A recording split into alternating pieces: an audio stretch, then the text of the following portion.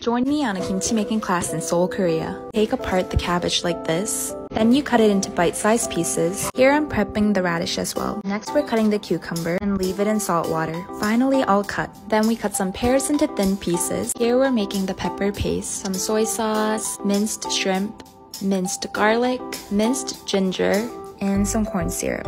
You mix it like this. After all the ingredients are mixed, you apply it on each layer of cabbage like this. Next we rub some cucumber on the paste. And same goes for the radish. The sauce were all a bit different, but pretty much the same. Finally, we just mix the radish like this. After you're done mixing, you put some sesame oil and sesame seeds on top.